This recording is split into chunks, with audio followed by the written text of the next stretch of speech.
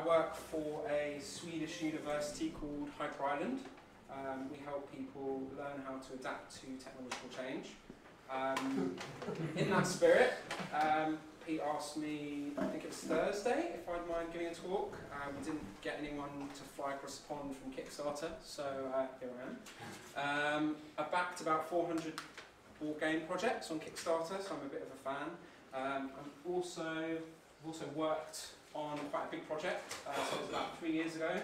I worked in hardware startups, and we launched a kids computer kit on Kickstarter and hit 100k in about 18 hours, and then 500k in about 4 days, which was pretty crazy. It burnt me out in the end. I won't go too much into that, but can talk about it afterwards. In the end, we raised about 1.5 million, which was a bit insane, but also quite the experience. So I'm going to talk a little bit about what I think we did and how we got there, and hopefully sort of inspire some ideas, and then we'll have a discussion at the end, and then something else after that. So often people ask me to talk to them about what we did and to give them advice on Kickstarter. And what I often say kind of goes against the grain a little bit from what is generally accepted wisdom of get backers before, get backers from social, and get backers from PR. And I often think, what I felt that we did with our project is that we made something that people want rather than making people want something. And as I said, often we're taught that a good story has a beginning, middle and end, and funnily enough that sort of mirrors up quite nicely with, you get backers before you launch, you get backers via social sharing, and you get backers via PR, which is like the big bang. But actually what we're often told is just a good story rather is important to the audience, and it feels meaningful for that audience. So how do you get there? What does that even mean? How do you get to important for an audience? And it's a bit corny, but often you sort of have to go back to why it is that you're doing this thing. So I'm making a cooperative camper van game at the moment, because I like to roll around in camper vans in years gone by. And so that it's something important to me. And I'm thinking at the moment about why am I doing this, why am I making a game, why do I want to make a board game? And so going back to why is super important in your process. And actually what that helps you do is to come up with values, and these values sort of translate throughout the process. So with Cano, the first one, it was technology, it was computer kits for kids. It was also to do with education. The idea was to help people learn things, learn coding, etc. And the final one was to do with creativity. So you have sort of these 4 or 5 values that you come from when you think of the question why, and those translate to the rest of the project really. When you're thinking of a prototype, when you're making something, obviously it's coming from you. So if you view your prototype, the experience that you're creating for others with these values that you are bringing, then that often helps translate that experience to the customers and to the people. So with Cano, we created a prototype.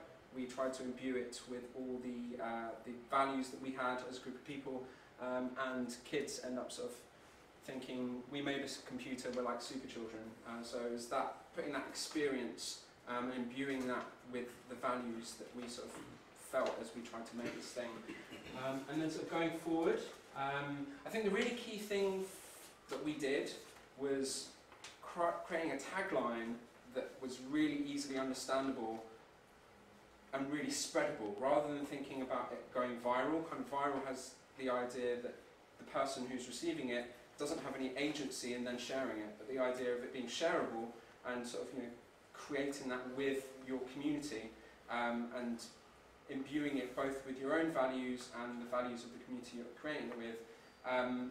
Those are the kinds of things that you need to do in order to build something that people want. So more practically, how did we sort of come up with the line, a computer anyone can make? You take those values and you thesaurus the heck out of each of those words, and it's almost like a roulette machine, a slot machine, and you think of loads of different phrases. So long as you're ticking each of those values, You then have the values that translate into the initial prototype, to the product itself and how it creates experiences for people, and then also eventually into the messaging. So coming up with a line that people will see on social media, when they're scrolling on their feeds, and then they sort of see it and they understand it, and then they click through, hopefully.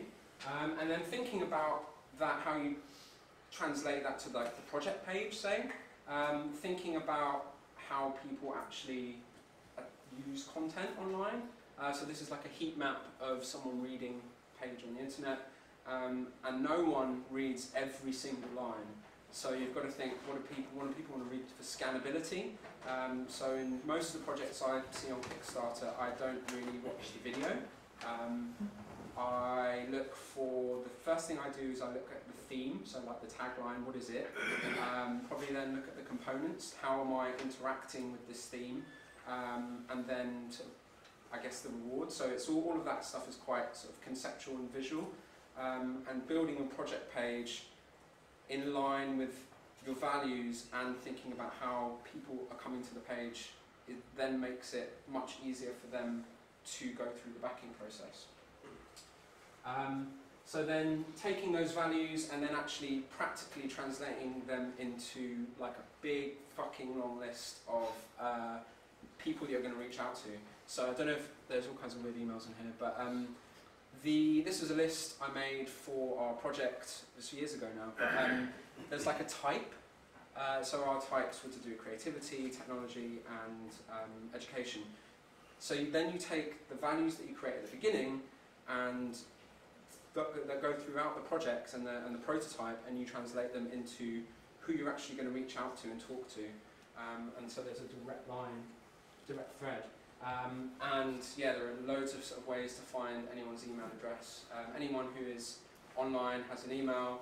I didn't really this is a list that I just sort of send to my friends when I talk to them about doing Kickstarter. And that process actually had co-founder of Apple back our project, which was quite cool, and that in itself became a story. So finding interesting people to then that are sort of in line with the project and the prototype and all that kind of stuff, feeding those values through from beginning to end was definitely our process. And I think how we got to 12,000 backers and you know, another story that someone who was interesting and relevant and influential ended up backing the project. So yeah, taking the values, just a quick sort of summary, taking the values that you start with the question, reflect on why you're doing it in the first place. Playtesting and prototyping with similarly valued people who then end up becoming our pre-launch backers and not sort of thinking, I need pre-launch backers, how am I going to get them? It's sort of almost the other way around. Imbuing your prototype, the experience that you're giving others with your value, with your audience values, and you discover that by talking to people, by playtesting with them, by prototyping, seeing which parts of the experience marry those values and which parts accentuate them. And then developing your messaging and layout in line with those values so that people can come to it and find the easiest route to back your product. And then finally, using those values to build like a big long list of press you want to reach out to, influential people that you want to back the project. So yeah, that was what I think is our process. I don't mind if we do a Q&A now. I'm happy to answer any questions you might have, but I'm also kind of interested in connecting you guys with each other. So if that resonated for anyone, or if anyone has any ways that they've built products and communities and launched them on Kickstarter, if they want to share, that might be interesting. I do have a quick question. Yes, I rattled through that quite quickly. You indicated that you tracked people down. Yes. What sort of thing do you do to approach somebody like Steve Wozniak to take a look into? I did skip over that very quickly. So the key thing is that we sent all of these people a really highly personalised 50-word email. We changed a few of the subjects, but they were basically the tagline. So you know, it was a computer anyone could make. So it's relevant to that particular person. But then the layout of the email, this is in fact one of the key things I say to people when I talk to them about it, is love this thing that you did. You know, whatever the thing is, love that you made Apple. It wasn't that. It wasn't that, but it was like it was something to do with it was a quote that he had done about education and Raspberry Pi and education, and it was to do with that. So it was a recent quote. So like, hunt down something. If it's someone super duper famous, hunt down something that they've said recently, and show that you love them. And then we're doing this. It's related, and then please share on Facebook. Please share on Twitter. Would love your thoughts, because then that gives them the space to do what they want with it, because they might be an investor, they might be someone who has lots of connections, you don't really know what they want to do with it, they might just want to give feedback. So yeah, those three things really, it's love that thing that you did, we're doing this, it's connected, would love your thoughts. And he didn't email us back, but he did back, so that was good enough for us to go and talk to the press about the fact that wasn't it about this thing that we're making. You mentioned that you didn't, when you were looking at Kickstarters, yeah, that you looked at theme components and rewards. Is that just rewards level you look at, or? No, visually, I look at I suppose components. That's just me personally. I don't know. I was intrigued by your use of the word rewards, about what you actually meant by that. I suppose just what you get. So I think when I say components, I think it's more of a conceptual thing, less like are they good, and more like, so is this, I guess the thought process is this theme interesting to me and my partner? How do I then interface with this theme? What experience is it going to give me? Right. And then more physically, how does that translate into what I actually get? So it's a personal thing, about what you're Yeah, it's a personal thing. I mean, I don't think that's why I love Kickstarter so much. I was talking to someone the other day who did their MA on crowdfunding, and they sort of did loads of primary research and basically found that the main reason, and I sort of anticipate him saying this, but the main reason that people or super backers back loads of projects is because they want the thing to exist. Yeah. And I feel that as well. Like, I often back things that I don't necessarily want to own, but want to exist in the world and be there. Yeah, that is just personal. That's terrific. Yes. That's right. You said you want to build up your pre-launch backers. Yes. Are they're people that you are kind of knowing and hoping and expecting will back once you launch? Yeah. Right? So I think not the people you're kind of taking money off before you.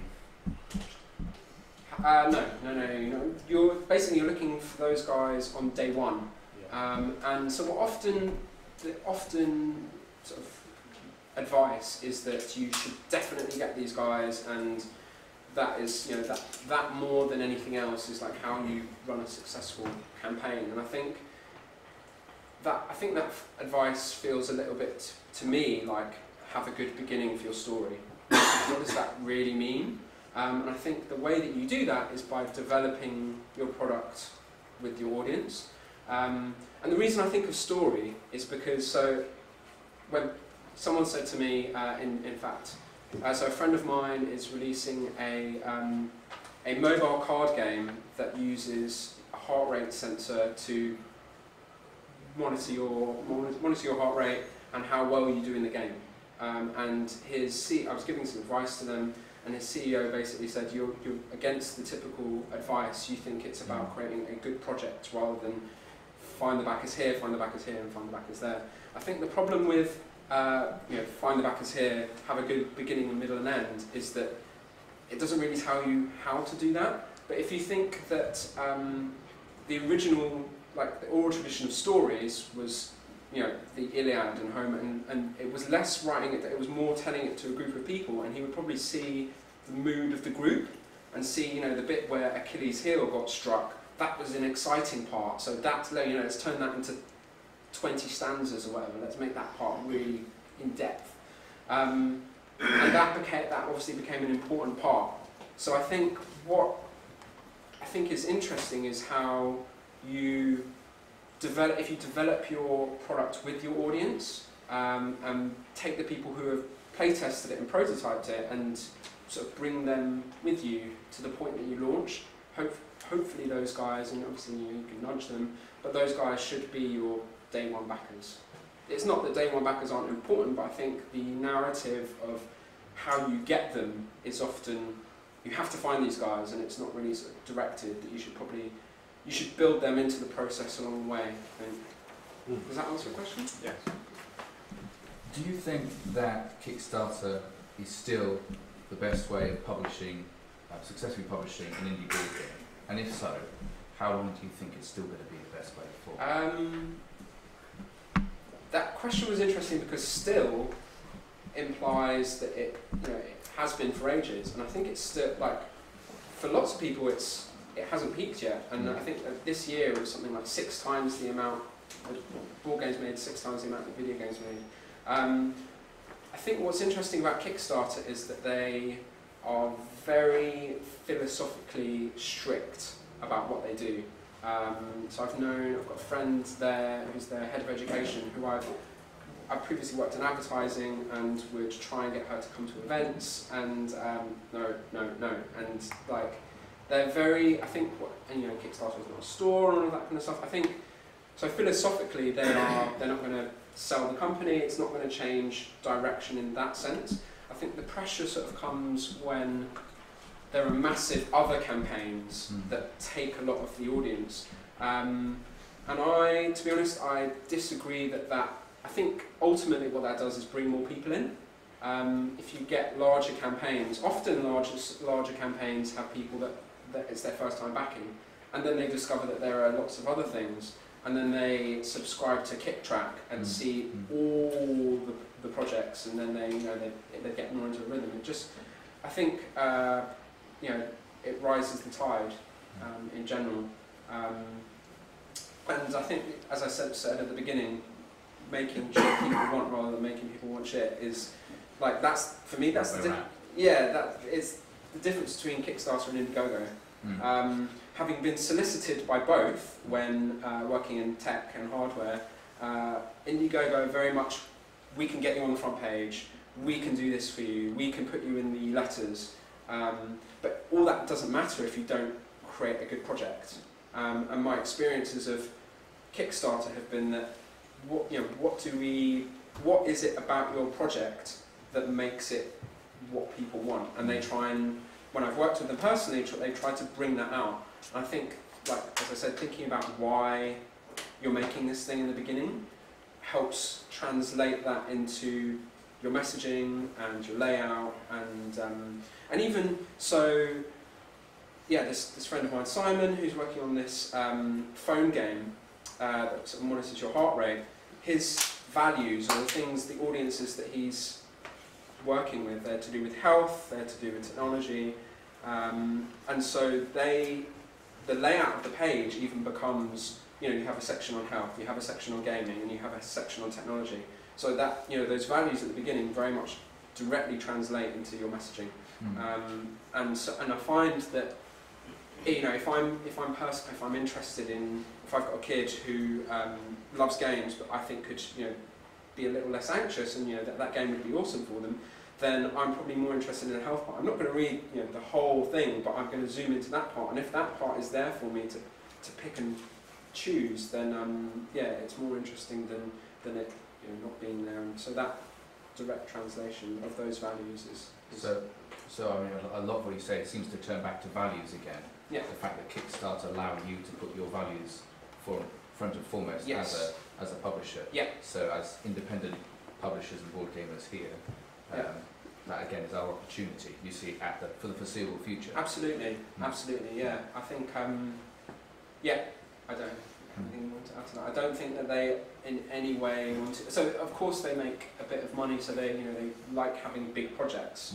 But by the same token, they want more projects. So I emailed my friend Stephanie, and Luke, the head of games, got back in touch with me and said, I can't make it across the pond, but this is awesome that you're doing this UK creators event, and keep it going. So there was a bit of encouragement that we should continue to do this stuff. And I think, as I say, their values are very much that they aren't a shop, and that they are, they're not going to sell, they've had investors, but they're very much on a path that they're not going to sell their company. and so they themselves are very much attached to that kind of thing. So yeah. Thank you. Cool. I don't know what the time limit is on this, but are we alright? We're good. Not an hour. So the thing you described about these values and having a product with values that people are interested in, that seems to be most appropriate or useful if you have like a product that is in itself like a new thing, a very original thing, like a DIY computer. I don't know about any DIY computer. So I could well imagine people seeing that and saying, I want this thing to exist. Whereas within board games, it seems that the product itself is already very well known. There's tons of other board games, and they're all basically things that you use at the evening at a table with your friends.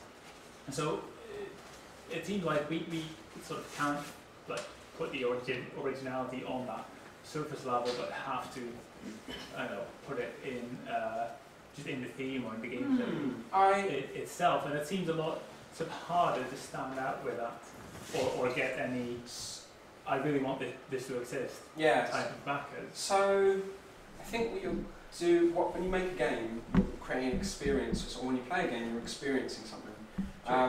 And the values that go with that experience are important. Whether it's going to make you, whether it's a game, an experience that's going to make you feel this way or that way, those things are important. So when you look at, starting to make a game myself, starting to think about how I want this game to make people feel. I've looked at some of my favourite board game Kickstarter publishing websites, and they all have this phrase that we make games that are this, and this, and those are their values. Those are the things that translate from backwards from they are innovative, they are whatever it is, back into the people that are making them, and there's a direct, I think, correlation between the games that they make. So for me, I'm an adventurous person. I love going. I bought camper vans and went on van convoys in my youth, and I think whatever games I make will end up having that go through them. So I think there is a way to make it happen. Staying on, hear the questions. I think there is a way to make it happen. There are obviously lots and lots of games out there.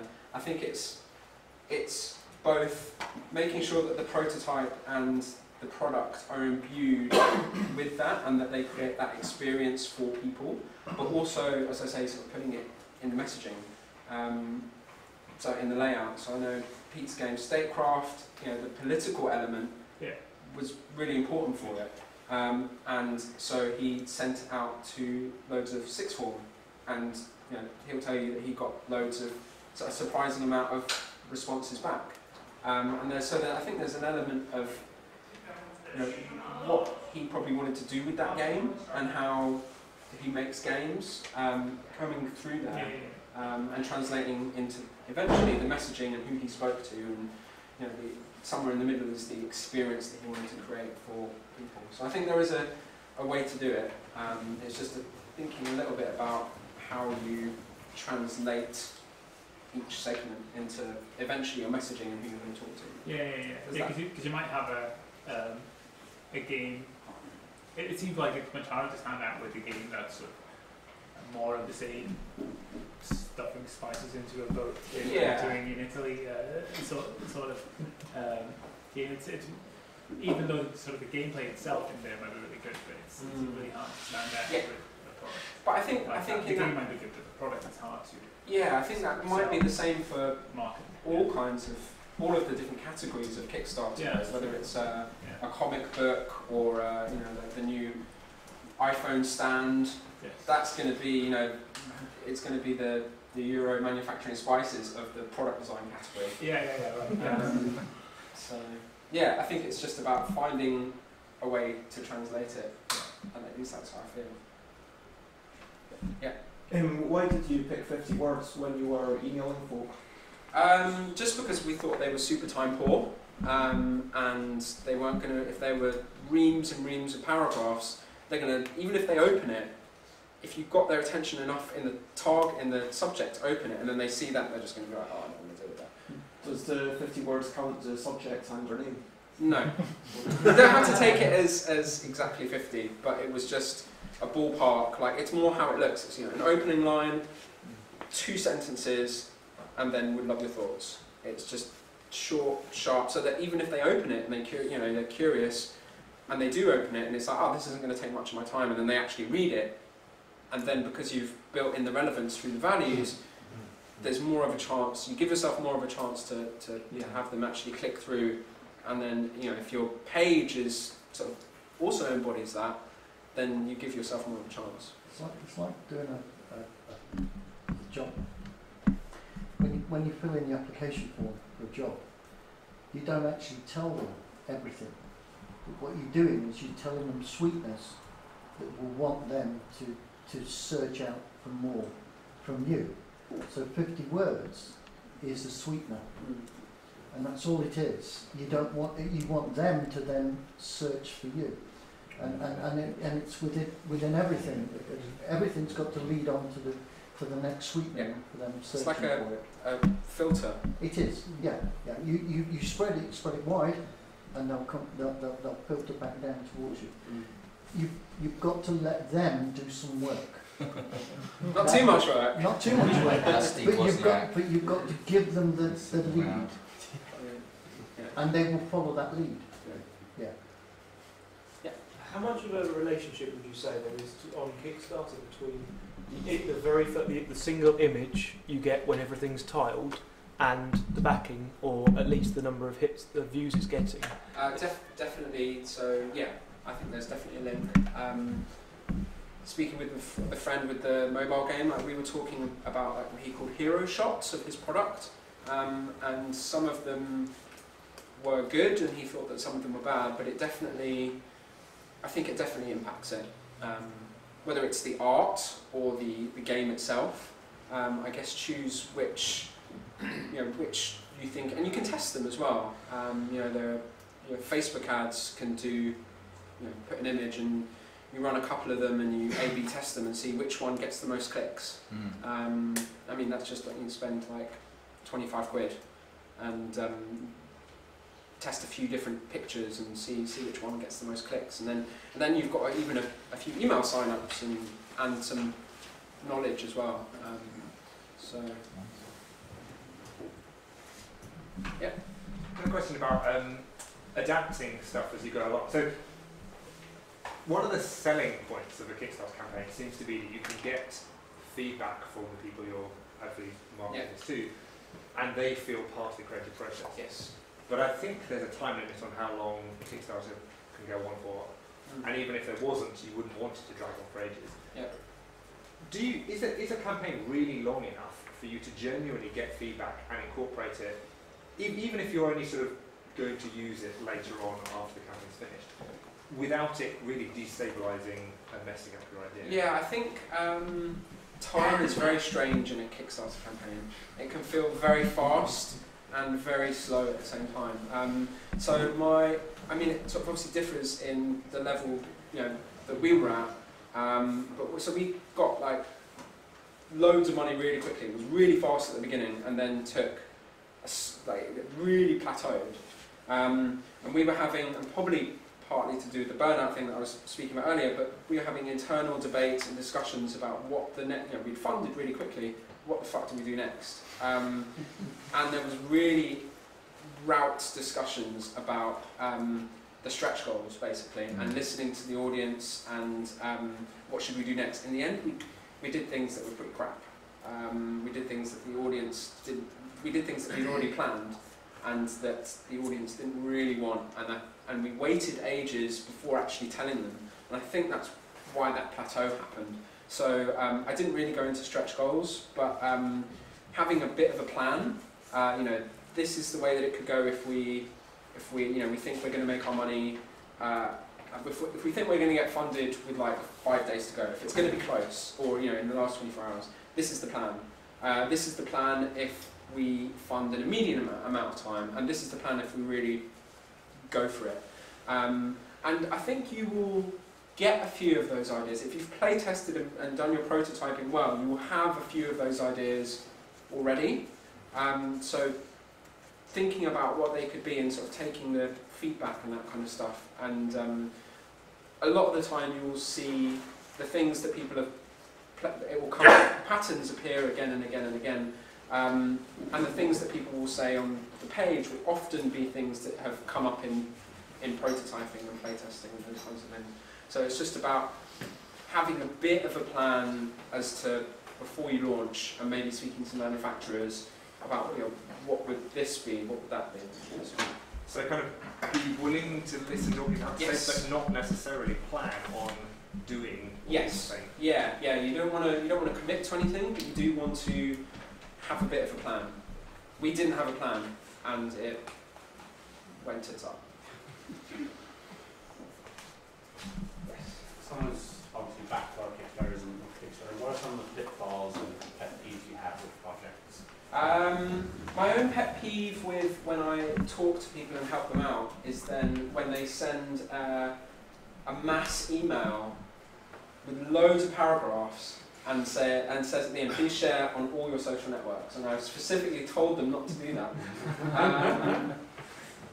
It has to be much more personalised and much more succinct, and has to also allow space for me to impose my own meaning on, you know, what do I want to do with it. If it's something interesting that I know a friend of mine will like, then I will just want to share it with them and hope that they back. If I really want to back it, then I'll back it. Pet peeves otherwise, I don't think I have any, apart from that, nothing. Communication, probably. I know it's hard because with our projects because we have audiences everywhere, you know, you end up staying up quite late and getting lack of sleep and all that kind of stuff. But communication is probably important, and no one wants to send a message and not knowing when the possibilities of them getting that message back. Even so, just being open and upfront with your backers, saying, you know, this is the time zone we're in, these are sort of when we might be able to answer questions, this time we're sleeping. And just sort of being, I think just being open and upfront. Now that I think about it, probably the communication thing, like if I'm writing a message and I don't get anything back, is probably going to annoy me.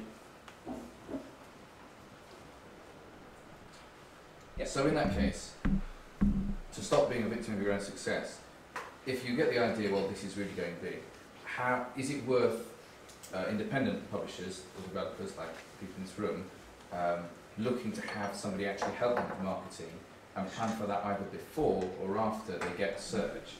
Because like you say, if you then get to the place where you can't actually handle the amount of communication traffic you've got, you can shoot yourself in the foot pretty badly. Because a lot of us would probably be quite tentative about either paying someone or working with, you know, a management. Yes. So the first thing I would say is that if you do need to get someone, it doesn't need to be someone that you know, hired specialists. Mm-hmm. When we brought people on board, they were people that we knew from university, and that, you know, could just go through the messages and be polite. That's like the key thing. I wouldn't necessarily. I think that's probably my biggest thing about it. Just like friends who can be polite and answer a few messages. It doesn't need to be any kind of massive agency or contractor or anyone like that. As long as they're polite and you be open with your backers and say, you know, we're getting a lot of messages. So we did that on the fly. We, like I said, we didn't expect where we went, and we didn't communicate that it was getting too big and that we were bringing people in. So I think, just being open and upfront and listening to what they're saying, and being open and upfront with them. Because we're all people, and we all need sleep and rest. And I think it just feels like it's kind of that temptation if you did see something really working, you think, well, you might be tempted to back it up with somebody who was paid, who was a virtual content expert. But then again, you know, if like you're saying, just bring it back to the fact that it's politeness and an acknowledgement is more important than having something which... Yeah, I think, so one of the key things is probably write an internal FAQ, just copy and paste what are the questions that are coming through often, and then if you do get someone who, you know, who can help you out, have a basic set, like just a Google Doc of standard answers, and then that will speed up their time as well. We've got time for one more question. You mentioned in your speech that you most often don't watch or don't like Kickstarter videos. Yeah. Yeah, and you like to see the philosophy. Embarrassingly, that is me. I can speak to that. Yes. The question was, is that because you specifically just like to see the philosophy through, or is there something about the videos that puts you off? It's probably just like an impatience thing. I look at if I really like the project, and so what often will happen if I back it and I'm really enthused by it, I will keep going back to the page and keep going back to the page, and then eventually what often happens, I notice myself doing this, I think, oh yeah, I haven't watched the video yet, I'll watch the video. Does that ever put you off? No, it hasn't. I don't think. But I'm you know, I've backed like 400 projects, and 300 of them are war games. So yeah, nothing's likely to put me off. But the video, it seems a bit more like it puts more of a feel to it. But I think me personally, having seen a lot of them, I often get the feel from the places that I go to. Do you want to go in? Should we? Probably get up to step into the next session. Cool. So we were going to, I think we'll come back to it later, but we're going to do a bit of an idea, post-its everywhere, rapid idea generation workshop. We have many more questions than I thought, so we're going to go into that later. Just be ready to put those post-its on walls and stuff. Thank you. Thank you.